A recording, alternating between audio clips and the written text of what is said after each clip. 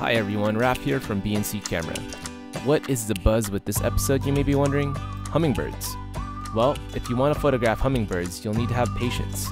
Not only are they gorgeous, but they are also fast and can flap their tiny little wings up to 200 times per second. Considering their speed, they are tricky little creatures to photograph. Alrighty, let's go over some pointers to help you capture these agile avians. The first one's going to be pretty obvious, but try to understand hummingbirds.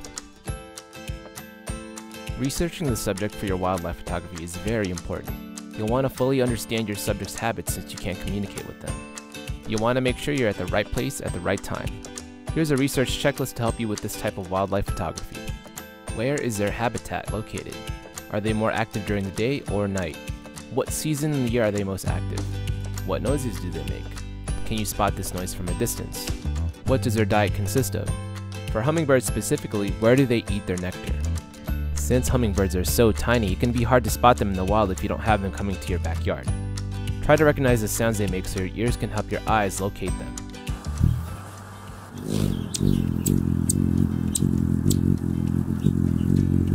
Hummingbirds have a unique chirping song, and you can usually hear the buzz from their fast flapping wings. Next up, you're going to want to build up your patience. Always be patient.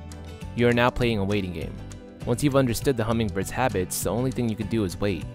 Find the perfect spot near a flower they can sip nectar from and set up your tripod. Always remember to move slowly and don't make any sudden moves. Most wildlife are scared of you more than you are of them. You don't want to scare them off and ruin a good shot. Usually hummingbirds will come back from a spot after a hummingbird has been scared, but you should still try to move gracefully. Next up, you want to make sure your camera is set for continuous focusing. Most cameras tend to have an autofocus feature. Make sure you keep this enabled while shooting hummingbirds. Since they move so quickly, you won't have time to keep adjusting your focus. You should use center AF point only, so your focus on the bird doesn't drift to something in the background. Again, circling back to the fact that these little creatures are speedy, you should use a fast shutter speed.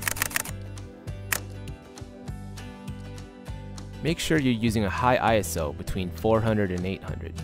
While keeping the bird in focus, use a wider aperture. You should also invest in a powerful external flash for good action shots and to freeze their wings. Once you're out there in the thick of things, make sure to take plenty of photographs. It's always better to take large numbers of photographs so you have a better chance of picking out the best photo. The same applies to action shots, and in this case, hummingbirds. When your subject is as speedy as a hummingbird, the likelihood of getting a blurry photo is high. You can take 500 photographs and only get 5 good shots, so make sure you're taking as many photos as you can. Lastly, if you're considering shooting RAW over JPEG, just remember that shooting RAW can limit how many photos you can take in a burst. Shooting in JPEG format will allow you to take more pictures in a burst. Those file sizes can really add up. Also, think of incorporating a ball head with your tripod.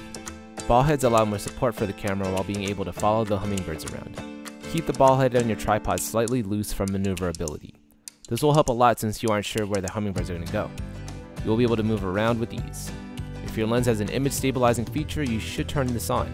Usually it's recommended to keep this off when using a tripod, but since you have your ball head loose and not locked, image stabilization will help keep your camera stable. With all that being said, remember, shooting hummingbirds isn't an easy task. In general, wildlife photography is unpredictable. Although unpredictable, it can be one of the most rewarding and fun photography experiences. Not knowing what your subject will do or what your photograph will capture gives off a thrill you can't get anywhere else. So get out there and start shooting. Let us know how it goes in the comments section down below. If you found the video helpful, a like and subscribe would really help us out. Keep it locked as we'll be posting more content here in the near future. Once again, this is Raph from B&C Camera. Catch you in the next video.